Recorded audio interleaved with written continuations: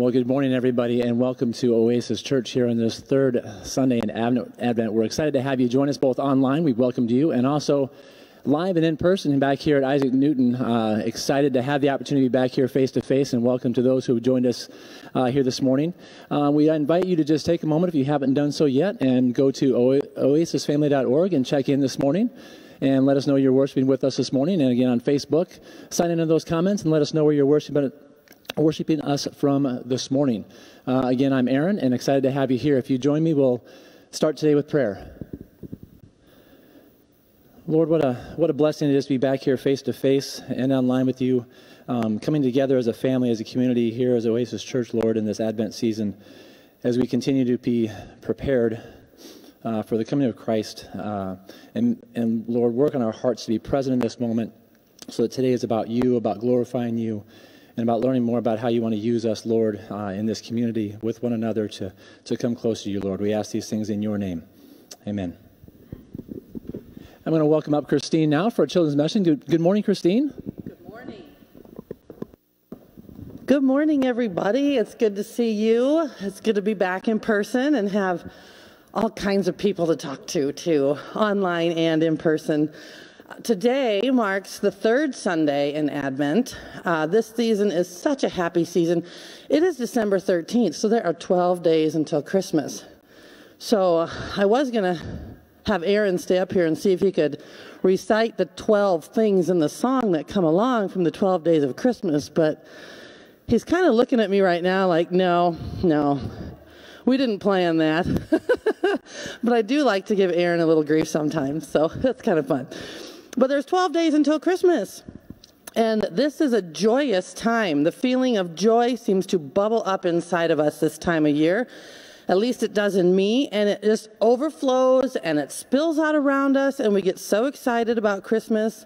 One of the best Christmas carols, in my opinion, is Joy to the World, right? I mean, joy to the world, the Lord has come. And when we are experiencing joy, we want to share that with others. That's why it bubbles over. We're so happy and excited. We want that to spill over with our friends, with our family, with people we're around.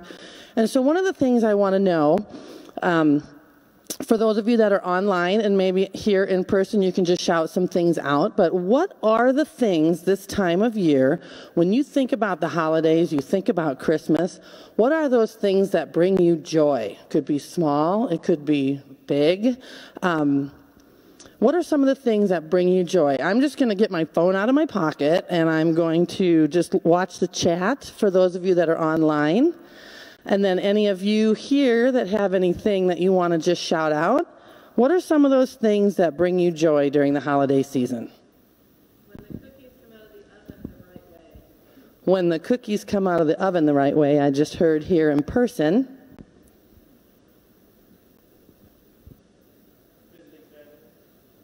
Ooh, visiting family. Visiting family brings me joy too, and I'm really keeping my fingers crossed we can do that this year. Yes, visiting. Christmas music I see in the chat. Love Christmas music. And for kids, since this is the children's message, the best Christmas song is I Want a Hippopotamus for Christmas. It is. And if you've never heard it, make your parents find it on Spotify or YouTube or wherever. It's a great song. It will be stuck in your head all day, though, I promise.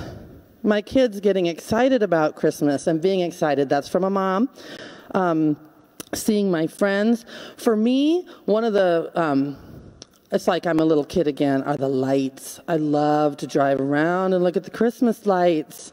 So there's all kinds of things that bring us joy this holiday season that we share, and it bubbles up. So today we're going to light the third candle in Advent on our wreath. And this candle represents joy.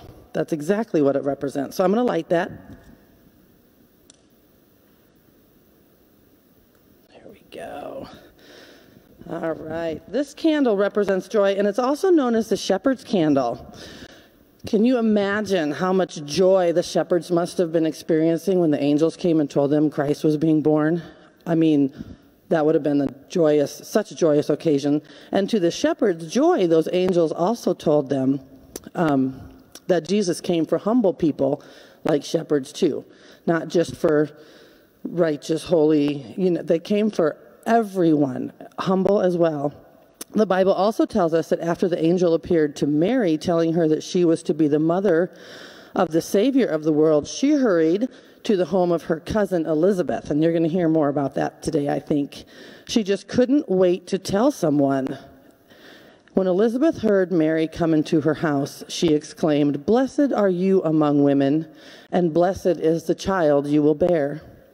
And Elizabeth was full of joy, and she was so full of joy to have a son that would turn out to be very important, that Elizabeth would have a son that would turn out to be very important in Jesus' life too. So Mary and Elizabeth are cousins, and they are so excited to be pregnant together with such important young men. Mary was so happy that she broke into joyful praise to God. And her words have come to be known as Mary's song and have been set to music by many composers. And this is some of what Mary sings. "My soul glorifies the Lord, and my spirit rejoices in God my Savior, for he has been mindful of the humble state of his servant. From now on, all generations will call me blessed, for the Mighty One has done great things for me. Holy is his name." So on this third Sunday of Advent, we light the candle of joy. Let us join Mary in praise to God, for he has done great things for us. He has sent us the gift of joy and love, his only begotten Son, that we may have eternal life by grace through faith in him. Father, we are thankful for your gift of joy. We rejoice with Mary for the great things you have done for us, and it's in Jesus' name we pray. Amen.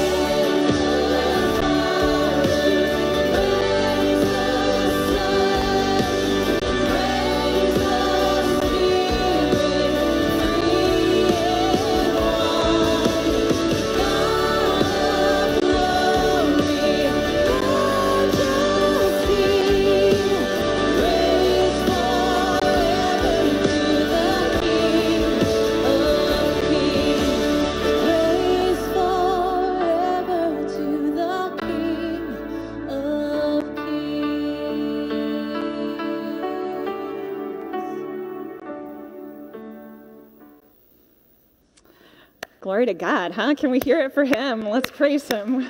Let's praise him. Well, hello, I am Jody Skogan. I'm pastor of Oasis Church, and it's so good to see all of you today. I'm so glad that we have opportunity to rejoice, to have joy in who God is, and I get a little excited about who he is, so I no apologies there. He is phenomenal, and I can't wait for us to learn just a little more. May that be our prayer today, right? That he would just show us just a little more of how awesome he is. So why don't we pray and ask him to do that right now? All right, God, here we are, and we just thank you that you have called us to this moment to be together, whether online or in person, to think about who you are, to realize new things about you that we haven't yet understood or experienced. I pray, God, that today you would break into our situations, break into our families, Lord, break into Oasis Church, break into our community with your presence, God. Would you do a mighty thing here, Lord? In the name of Jesus, we pray.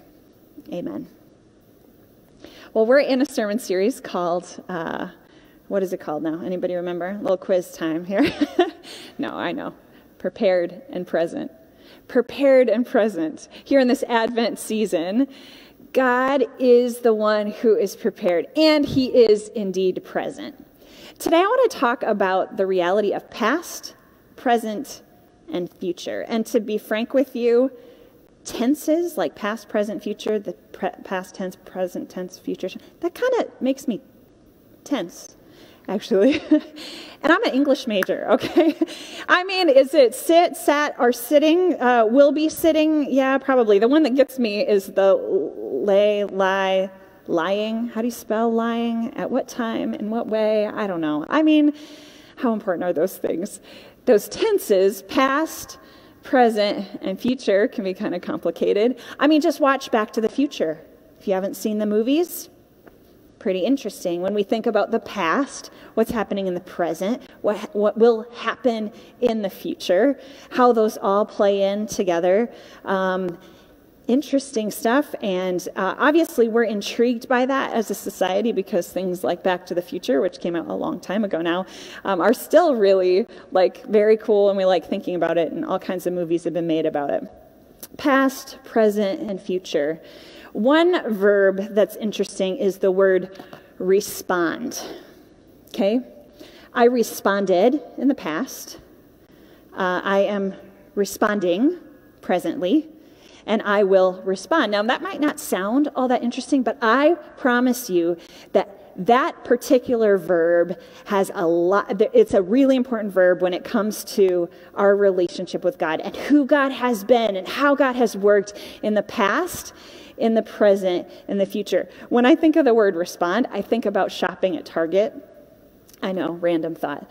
But if you walk by a crew member, an employee of Target, often you'll hear their little radio, and there'll be a message, and it'll say there's a call online, whatever, or somebody in electronics, whatever, okay? And then, have you heard this before?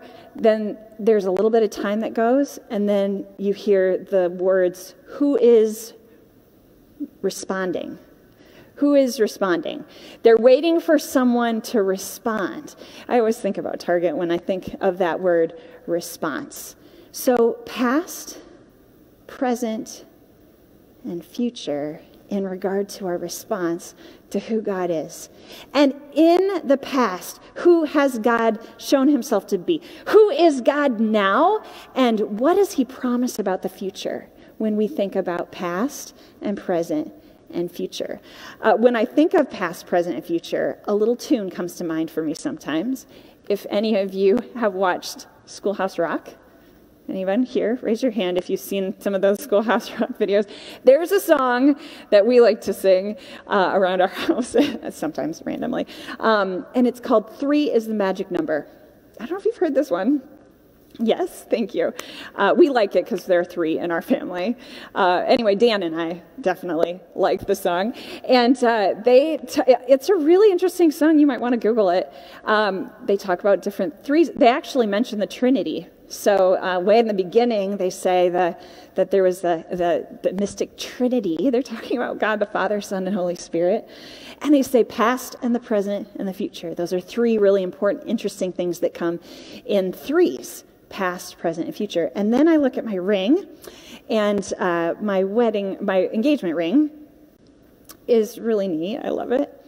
When I wondered if this really great guy, Dan, might be asking me to marry him, and we talked a little bit about it, I knew that maybe engagement would be in the future, and I wondered what my ring might be, and I think we probably talked about it a little bit.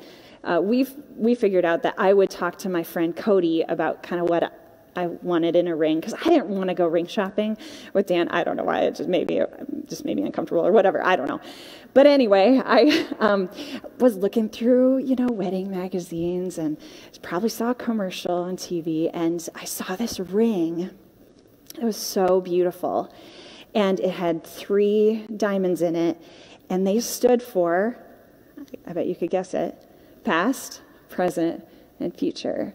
And so through Cody, and Dan picked out such a beautiful engagement ring, and he asked me to marry him, one of the coolest days ever of my life. And so I look at my ring and I think past, present, and future, those things matter. They're really important. Our past sometimes frames up our present and certainly impacts our future. And so we're going to talk in a Bible passage today about the past, the present, and the future.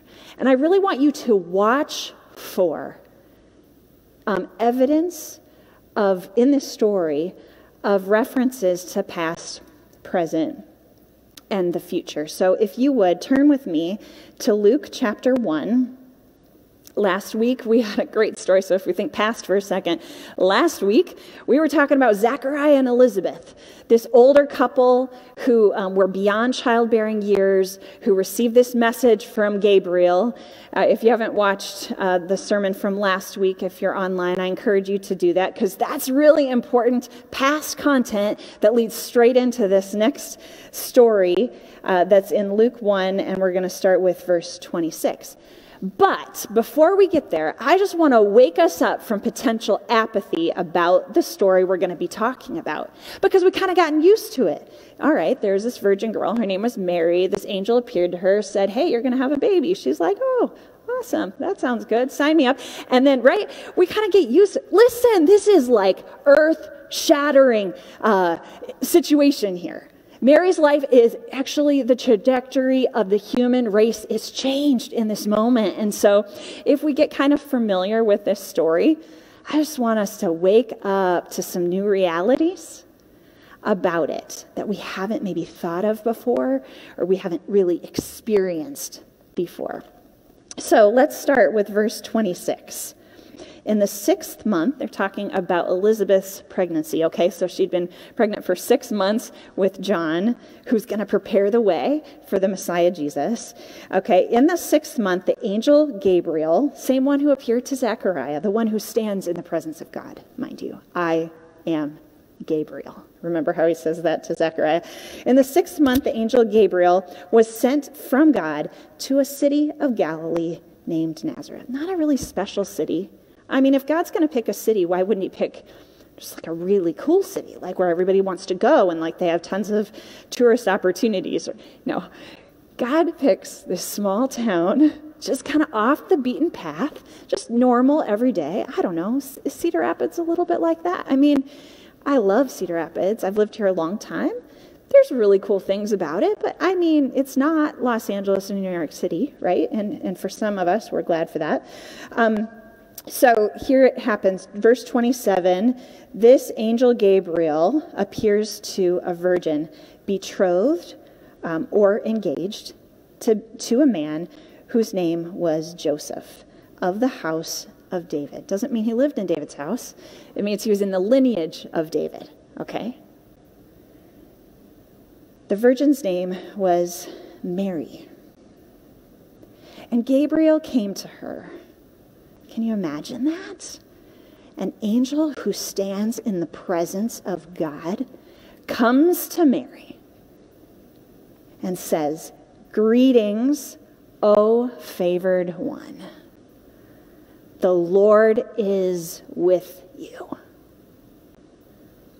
I know a lot of people in whatever situation they're in who would just love to hear God say, or an angel say, "God is with you." Whatever you're going through, God is with you. Whatever the lowest valleys you're in, God is with you. Even in the joys and the greatest joys, God is with you.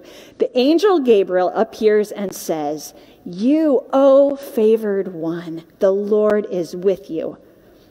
But this is so earth-shattering for her that in verse 29, it says she was greatly troubled at the saying. And she tried to discern what sort of greeting this might be like. What's happening here? What's going on now? And the angel said to her, "Do not be afraid, Mary, for you have found favor with God." We've read the word favor twice in the last two sentences. "O favored one," and "you have found favor with God." That word favor means grace. You have been graced. It's not like you bring anything special, Mary, to the table. God is the one who is blessing you. You haven't earned it. You don't necessarily deserve it. He has graced you. You are graced, O favored one, O graced one. You have found favor with God. I would think that would be an encouragement. And then he goes on, "And behold, you will conceive in your womb and bear a son, and you shall call his name Jesus." What is he going to be like? There are a lot of parents who are expecting a baby who ask and wonder that question. "Well, what's my baby going to be like? We're going to have a boy, girl, tall, dark hair, what color eyes? What will his or her personality be like?" We kind of wonder those things when you're expecting a baby. But the angel Gabriel starts filling in the blanks way before ultrasounds are around. Mary gets this spiritual ultrasound that goes far deeper than what gender this baby's going to be. The angel says, "Let me tell you what he's going to be like." Verse 32, "He will be great and will be called the Son of the Most High. And the Lord God will give to him the throne of his father David. And he will reign over the house of Jacob forever. And of his kingdom there will be no end." Very quickly we realize this is no ordinary child. Now, no child is ordinary. Every child is exceptional. But this child is going to be great, this great angel says. "And he'll be called the Son of the Most High. And the Lord God will give to him the throne of his father David. And he will reign over the house of Jacob forever. And of his kingdom there will be no end." Now, Mary, she would have known who God the Father is. Throughout history, she and her people have remembered stories of how God has intersected with his people. And there have been prophets for hundreds of years who have been talking about this Messiah who was to come. And he would be the Son of God, and he would be the Most High, and there would be a kingdom established with the Messiah that would last forever. So when Mary's hearing this, she realizes quite quickly, I would imagine, that this child is the one that we've been anticipating for hundreds of years. Generations and generations going back have been talking about this Messiah who will change everything, who will take things that are broken and heal them, fix them, that will take the injustice that's so apparent in the world and will bring it into righteousness. This is the one we've been waiting for, we've been anticipating. All of the past has been reminding us, showing us, been like dominoes leading us to the moment in time when God himself will intersect and send the Messiah, and that's going to be your baby. Blow her mind, I can only imagine. And of his kingdom there will be no end. Are you hearing the past? Are you hearing the present? And are you hearing the future? Okay, and Mary then says to the angel, "How will this be since I'm a virgin?" Now, if you remember from last week, Zechariah had a question to ask, and it kind of made the angel upset, actually, right? Gabriel is like, really? You're going to test God? You're going to doubt him? You're going to look for proof, even though I, who stand in the presence of God, am telling you I've been sent by God to you? What's the difference between Zechariah's question and Mary's question? Well, I know we mentioned this last week, and I needed to go to a scholar who I just really appreciate, N.T. Wright. And he writes this about that very thing.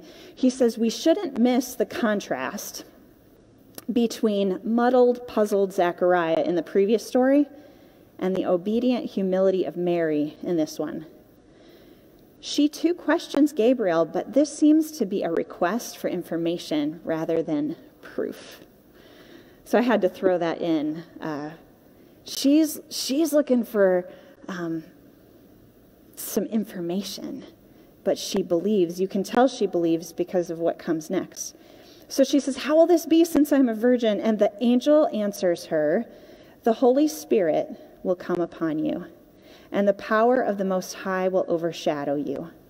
Therefore, the child to be born will be called Holy, the Son of God.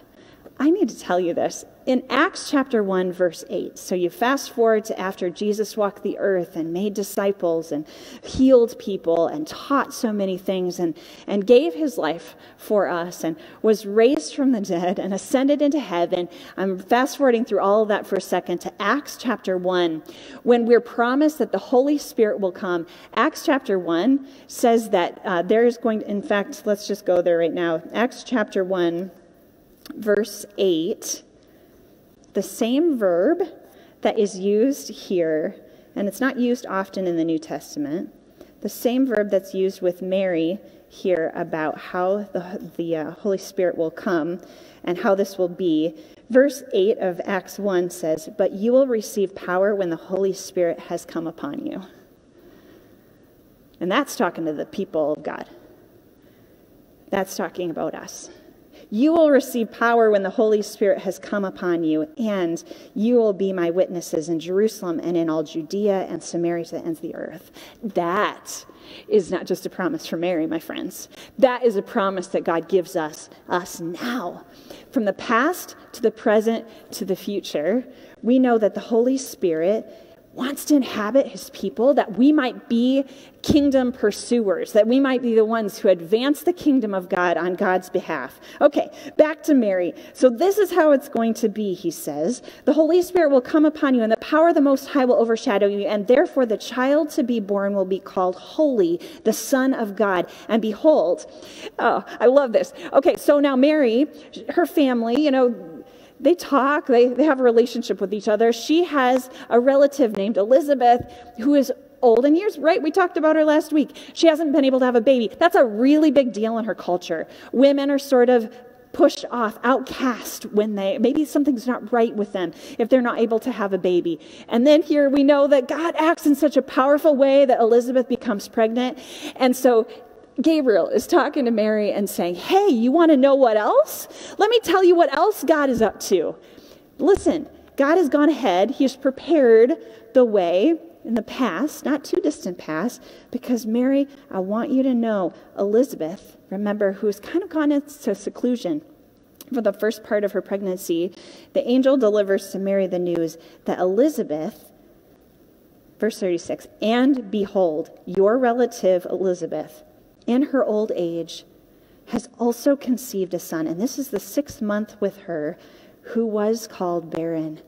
For, verse 37, for nothing will be impossible with God. Nothing will be impossible with God. Not one thing will be impossible with God. And is this past, present, or future? He's talking about what's happened already in Elizabeth's life in the past. We are here in the present where Gabriel is talking straight, speaking into the life of Mary, and then it's a future tense statement. Nothing will be impossible with God. And then Mary has an opportunity to respond. Remember the target analogy? Who is responding? Mary responds.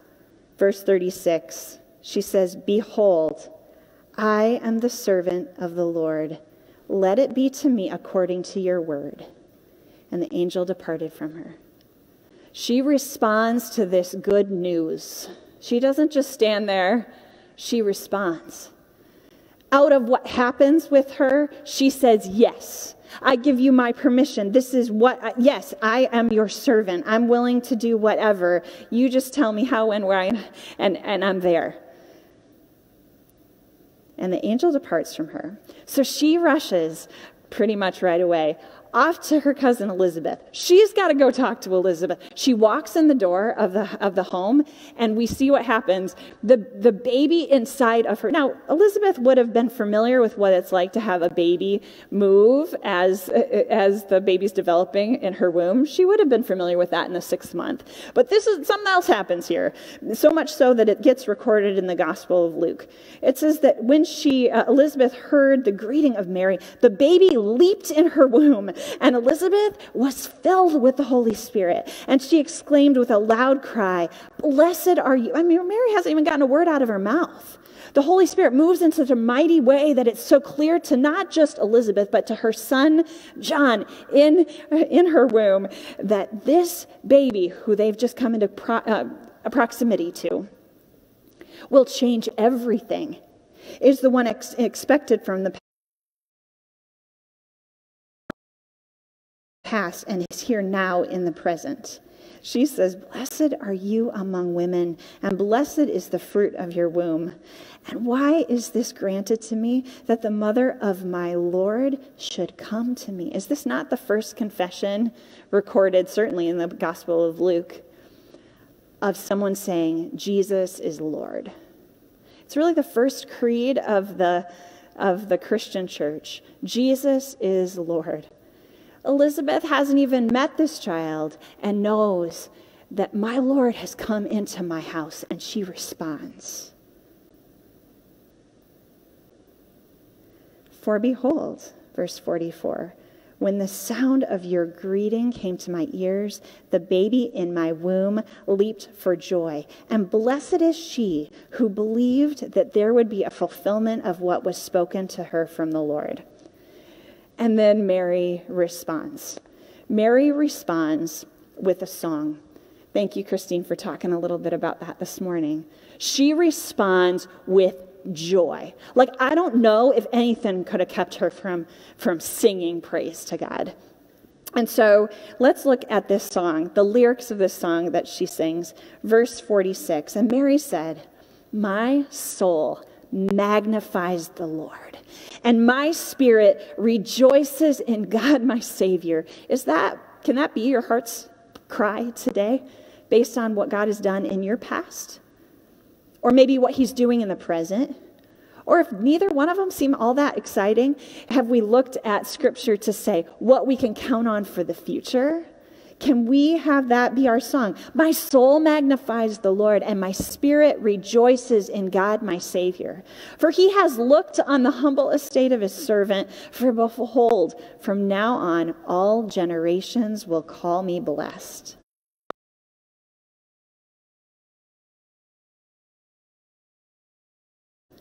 For he who is mighty has done great things for me, and holy is his name.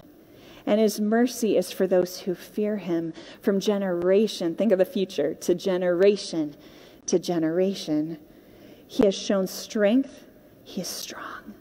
He has shown strength with his arm. He has scattered the proud in the thoughts of their hearts. And he has brought down the mighty from their thrones and exalted those of humble estate. He has filled the hungry with good things, and the rich he has sent away empty. He has helped his servant Israel in remembrance, think of the past, in remembrance of his mercy through these generations, as he spoke, verse 55, as he spoke to our fathers, to Abraham, and to his offspring forever. Do you hear the past? In fact, actually, some of the lyrics in her song are echoes of songs from the Old Testament. We're maybe not as familiar with those because we could study them more. But Mary would have heard these stories over and over. Maybe there's some worship songs, some hymns that you just love. And when you're praising God just on your own, if you haven't had this opportunity, I encourage you to look for it. Maybe you're just getting ready in the morning and you start thinking about who God is, and lyrics can come to mind for you about who God is based on some favorite songs. Do you guys have, I'm going to just ask you, any favorite hymns or favorite worship songs that you just love? Put you on the spot here for a second, but think about that. Amazing Grace. So maybe in your day when you are just recognizing in a new way of God's presence, that song, those lyrics might come to your mind. How about another one? How great thou art. Then sings my soul. That's kind of what Mary's doing, isn't it? Then sings my soul, my Savior God, to thee. How great thou art. Yeah. How about another one? On Eagle's Wings. Oh, on Eagle's Wings. And all of these songs, really quite quickly, we can recognize characteristics of God based on them. You will, how does that go, Brian? And he will raise me up on eagle's wings. Bear me on the something of dawn. Yeah, I mean, we're going to be singing that later, and it'll come to me. But those lyrics are things that remind us of who God is in the past. And so she's singing them, and she's responding to who God is and what he's done. We can see past and present and future. There's a word that we hear reoccurring in this passage, and it's the word behold. Now, that's not a word we use very much here in 2020. I don't anyway. But the word behold is like the word look. I have a story for you. When we were, I don't know how many years ago it was, our daughter Tara, she was like 5. She was in kindergarten, and we took a trip to California. And I was super excited for her to be able to see the ocean for the very first time. I was like, that's going to be so cool. I wonder what she's going to say, or I wonder what she's going to think. She's just going to be in awe of it. I mean, because it's so phenomenal, right? We went to Santa Monica. If you've ever been to Santa Monica or the Santa Monica Pier in the Los Angeles area. And I like LA, by the way. I wasn't trying to put down LA earlier. So anyway, we get to Santa Monica, and the way it's set up is it's kind of on a cliff, essentially. So you can't necessarily see the ocean from every place in Santa Monica. So we park our car in a parking lot, and we're going to walk toward the pier, toward the ocean. And again, I'm like anticipating this moment. I can't wait to watch her face, like as she sees the ocean, how huge it is, because we're kind of up high. And if you've been to the Santa Monica Pier, you might be able to picture this a little bit. Behold in your mind, okay? And we're walking toward this sort of ridge where you're going to be able to see the ocean in a 180-degree view. And we are walking, getting closer and closer. I'm watching Tara. We come up over the ledge, and she can see the ocean, but she says, Mom, look, they have a carnival here. Because if you've been to the Santa Monica Pier, there's like a Ferris wheel, and there's like a tent, Cirque du Soleil or something was on the beach. Anyway, and I was like, what? Look, Mom, they have a carnival here. Like, we have those in Iowa, honey. But anyway, behold, look. And I love it how there's multiple times, I think it's 5 times in this passage in the ESV, which is the version I really like of the Bible. Behold, the angel says. Behold, look, don't miss it. Take a look. What God is doing. What he has been doing, what he is doing currently, and what he's about to do. And then it occurs to me that what we see, what we behold, we respond to. Tara saw the carnival. She responded to that. We should respond to the things that we see. Perhaps you've been in a car driving, and all of a sudden you see a deer. It's best to respond. What you see, it's important to take action on. But then in some joys, we can respond as well. When we hear great news. Maybe you hear of an engagement. Maybe you hear of a really great test score. Maybe you hear a great result from a medical test. Perhaps you hear good news in the news. I'd love to hear more of that. That would be really good. We hear good news and we also respond. That's what we see in Mary. I want to tell you about an experience that I've had of watching people respond. It was a few years ago now, 4 to be exact. Now, I am not a baseball fan. I think I've mentioned that before. Don't know a lot about baseball. Really don't need to. It's okay. But I was able to behold a setting that I might never forget. It was 2016, and I was with a bunch of people who were watching the final game in the World Series where the Chicago Cubs were playing. And everyone that I could tell, at least the verbal ones in that room, were all rooting for the Chicago Cubs. And I won't forget their responses. I mean, perhaps anybody here Cubs fans? I know we have some online, okay? All right, okay. Do you remember where you were when the Chicago Cubs won the World Series? Like that moment, you probably have it framed. I do, and I don't even really like the Cubs fans. All right, I remember that very, very clearly. Well, what people were experiencing in that moment, they responded to. They responded in the place I was in with great excitement. I mean, everything in them was exploding. Hey, I want to show you a video clip that gives you just a glimpse of what response looked like on that day for Cubs fans. But before I get to that, I want to rewind in the past. Because we're talking past, present, and future. When you rewind to 1991, which some of you weren't even born, and don't tell me who, I don't want to know. It makes me feel old. In 1991, Harry Carey, who was the legendary commentator for the Chicago Cubs, I guess it was the end of the Cubs run that year, 91. I don't even know if I'm saying that right. Anyway, Harry Carey makes a statement in the midst of the disappointment of the present for him about what the future might hold for the Cubs. So I want to show you that clip first as we look back to the past. Too bad we couldn't have had a victory that meant a pennant, but that will come. Sure as God made green apples, someday the Chicago Cubs are going to be in the World Series. Okay, 1991, in the midst of disappointment, he makes this hopeful statement that in the future, the Chicago Cubs will make it into the World Series. As sure as God made green apples became kind of a famous statement among Chicago Cubs fans. Well, fast forward to 2016, when we actually do see that past hope become a present reality. Check this out.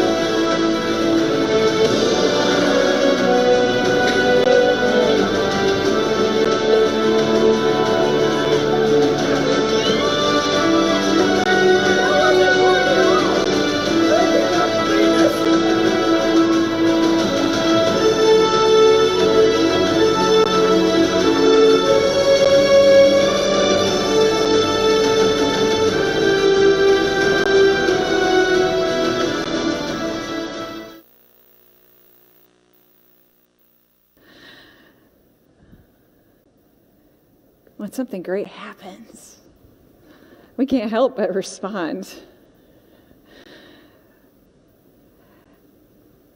Now, I don't want to diminish the great news about the Cubs winning the World Series in 2016.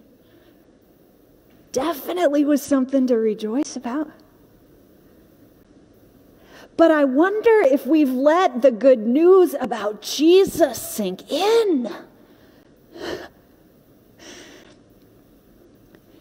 He who has been present in the past from generation to generation, merciful and steadfast and gracious in the midst of the ups and downs and the hills and the valleys, is the same one who promised for all of that time to bring to us one who will make all things wrong right. Everything that's broken, healed. And then he does it. Where they've been waiting. I mean, it was like 108 years or something the Cubs waited for the World Series. Listen, we're talking hundreds of years, hundreds and hundreds of years, where we've been waiting for this Messiah to come, and Mary gets the news, and oh my word, how does she respond? We hear it in her song of praise. Let's not miss the celebration in her voice, and let's not miss that this gift is not just for Mary, it is for us and for the whole world, that the world might have freedom where there's been captivity, where they might receive healing where there's been woundedness and brokenness and despair, where there's hope when we have been hopeless, when we've been wondering what will come for now and in the future. Mary says, my soul magnifies the Lord. Can that be our response as we think about who God is, who he's been, and who he will be? My soul magnifies the Lord, and my spirit, it rejoices. Thank you for the candle reminder, Christine, about joy. The angels proclaim it. The shepherds recognize it. Mary meets this angel who says, this is going to be your story and the story of the Messiah. And now it's time to rejoice. We experience it, we see it, we behold it, and we respond. Let that be our story, that we respond in joy, that a worship song isn't just a bunch of notes or lyrics kind of chained together that last about 4 minutes until we're done with the worship service.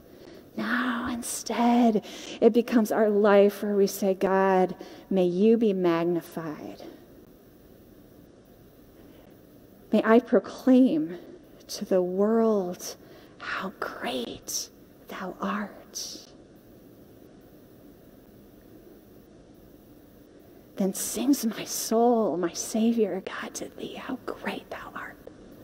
Amazing grace, how sweet the sound that saved a wretch like me. I once was lost, but now I'm found. I was blind, but now I see. Thank you, God.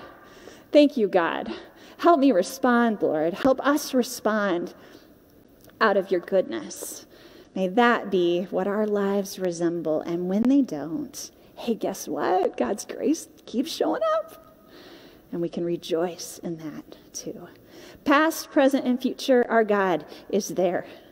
And we can stand on it and we can respond to it. So let's pray in response. Lord God, right now, I know we only see in part. We've only seen just even a sliver of your might and your power and your presence.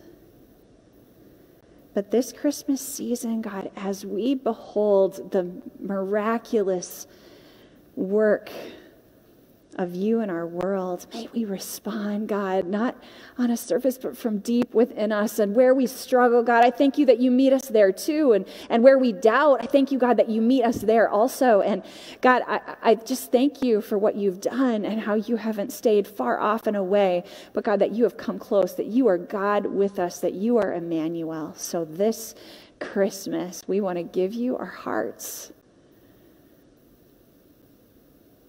And we want to say thank you for your great love for us. Thank you that you go with us, that you've been with us, that nothing in our past has diminished your power. Nothing in our present diminishes your power, and nothing in the future. Well, the future, God, it will display, it will magnify your power. And so help us respond to you.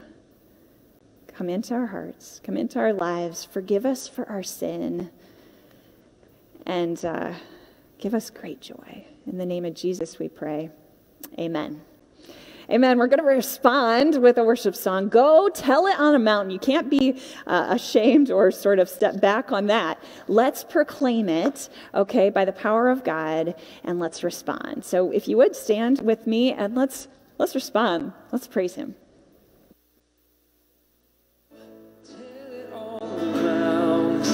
Come on, sing.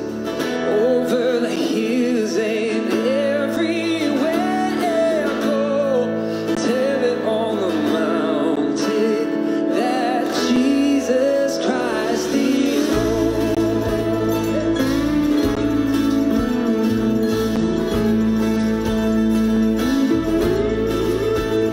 While shepherds kept their watching o'er silent flocks by night, behold, throughout the heavens there shone a holy light. Oh, the shepherds feared and trembled when over the earth rang out the angel chorus that hailed our Savior's birth. They were singing, oh, tell it on the mountain, over the hills and everywhere. Oh, tell it on the mountain that Jesus Christ is Lord. Now in the lonely manger, the Lord Christ was born. That brought us our salvation, that blessed Christmas morn. Come on, here we go. Oh, tell it on the mountain, over the hills and everywhere. Oh, tell it on the mountain that Jesus Christ is born. Oh, he's born. So hallelujah, hallelujah, Jesus Christ is born. Hallelujah, hallelujah, the Savior of the world. Come on, let's try it together. Hallelujah, hallelujah, Jesus Christ is born. It's true. Hallelujah, hallelujah, the Savior of the world. Hallelujah, hallelujah, Jesus Christ is born. Hallelujah, hallelujah, the Savior of the world.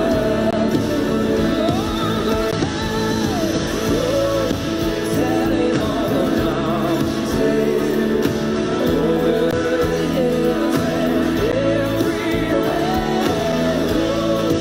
Tell it on the mountain that Jesus Christ is born.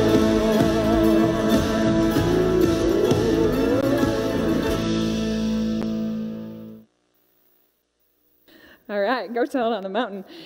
We are going to end with one more song, but before that, I just want to mention that if you have on your heart to partner with Oasis Church to help people experience abundant life and would like to give in regard to an offering, you can do that by texting 84321 with the amount, and then you'll just fill some information out there really briefly, and that's really simple if you'd like to do that. Our hope is to bless people, particularly this Christmas. Our high school ministry is going to be blessing people people. This Wednesday, we're going to be going shopping for some families who have need to be blessed as a response, right, to what God has done for us. And that's really what offering is. It's a response to what God has done for us. So we're going to close with a song all about praise as we respond to God. But please receive this sending just before that. As you go on your way, may God go with you. May he go before you to show you the way, behind you to encourage you, beside you to befriend you, above you to watch over you, and within you to give you his peace. In the name of the Father, and the Son, and the Holy Spirit. That's in whose name we go. So let's respond in praise.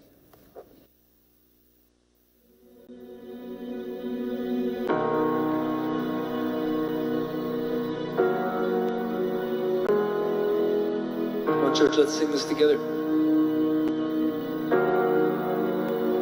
I cast my mind to Calvary, where Jesus bled and died for me. I see his wounds, his hands, his feet, my Savior on that cursed tree. We'll praise the name. Oh, praise the name of the Lord our God. Oh, praise his name forevermore. For endless days we will sing your praise. Oh Lord our God.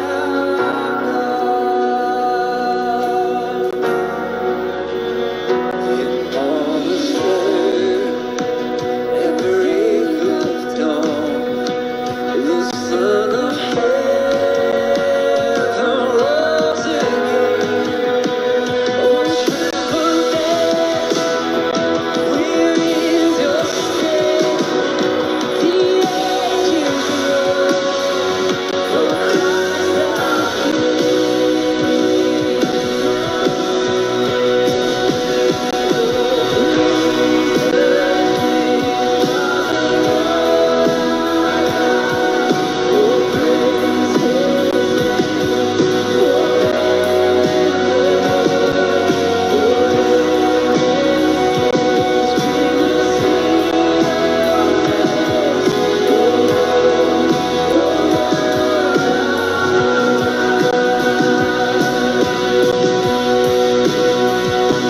shall return in robes of white.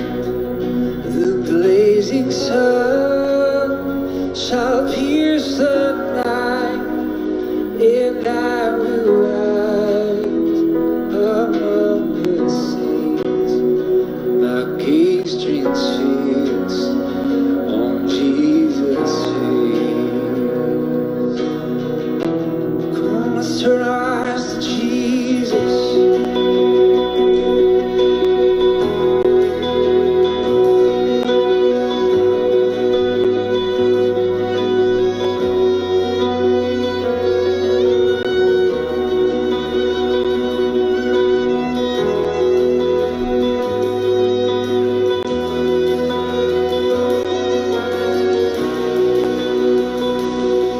Church, I want to remind you of a scripture out of Jude. It simply says this: now to him who is able to keep you from stumbling, present us faultless before his presence in his glory of exceeding joy. To God our Savior be glory and majesty, dominion and power, both now and forever. Amen. Church, that's what's in our hearts, is to give God praise. No matter where you are today, would you just begin to give God thanks for something? Would you begin to say thank you for life and breath? Then just turn that and say, God, we praise you. We praise you right now. So come on, let's do that. Just praise the Lord for who he is in your own way, in your own words.